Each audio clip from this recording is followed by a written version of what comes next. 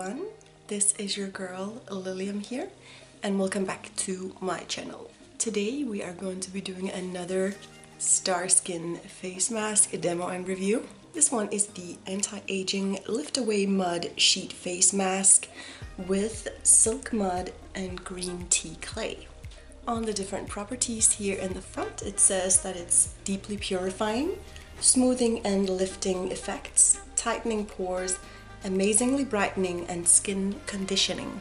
Among the ingredients are purifying kaolin clay, rejuvenating green tea powder, soothing allantoin, and plumping tremella mushroom, as well as brightening licorice root and smoothing adenosine, brightening mulberry, hydrating, hydrolyzed collagen, and soothing purslane.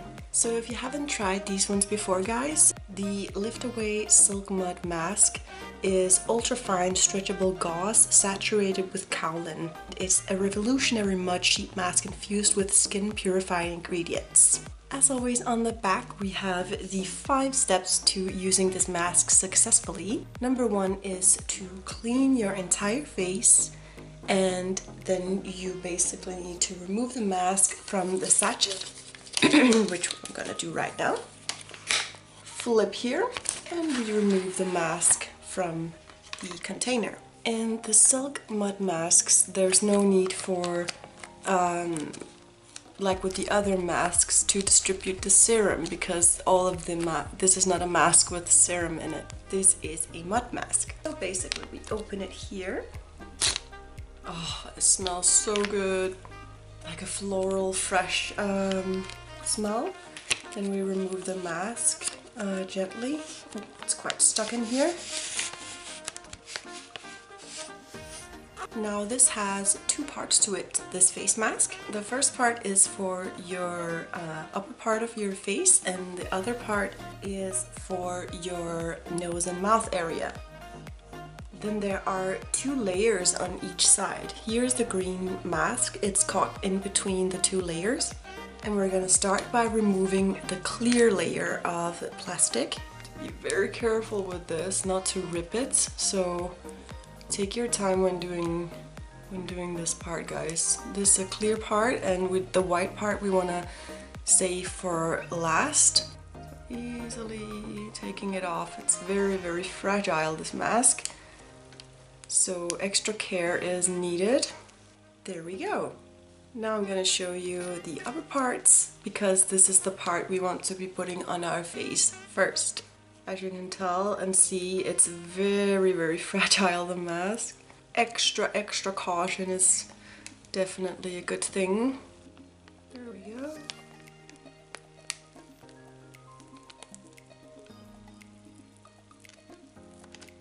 And then we want to use the white part here as the sort of guideline for where the mask is gonna go. Make sure to, if you have long hair like me, to just tie it back a little bit in a bun so your hair doesn't get in the way. Then we adjust this to our face. And don't worry that this feels kind of rigid and really annoying, because we are going to be removing the white part. So now that I have the proper fit, I'm going to start from one end.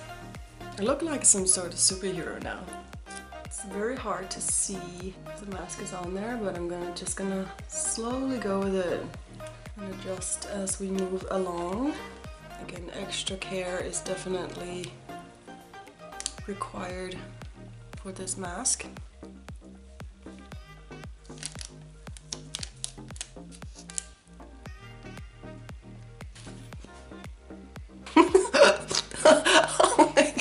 I'm just gonna like try to fold it on top of my nose here. That was really uncomfortable. Like, except for around the nose part, I fucked up a bit. This is probably as good as it gets. Now we take the under part and we try to find where the mouth would go and adjust the rest accordingly.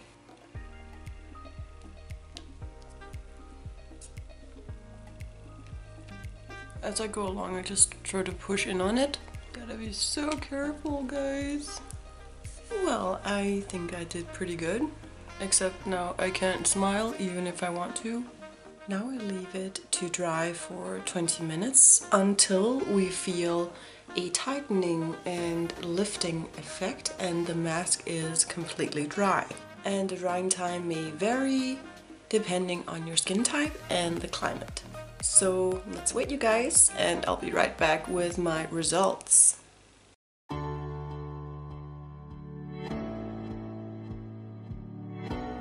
Okay, I'm back, guys, and I can barely move my face. As you can see, the mask has changed color and is now very dry and not very fragile at all. It's actually very strong material. This part looks dark and wet, and it's still a little bit damp, but it's been 20 minutes, so I'm just gonna pull it off now. And it's like glued to my face. As you can see here, it's sticking really well to my face. Whew. There we go.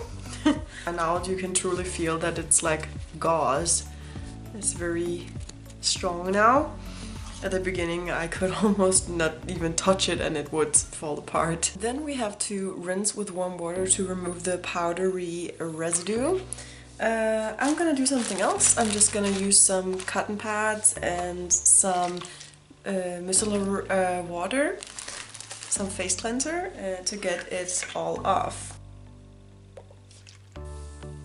Just gently gonna swipe it across my face. Wherever the mask has been is where we want to cleanse it. There was still residue on my face. This is just from the mask. And now my face feels super tight. It feels very lifted and tightened. My skin feels a lot more firm and yeah, like lifted in a sense. In step number 5 it says, skin is deeply cleansed, pores are refined and appear smaller. Say hello to luminous and porcelain clear skin. And you can also leave the mask on for 40 minutes to maximize the dramatic lifting and contouring effect.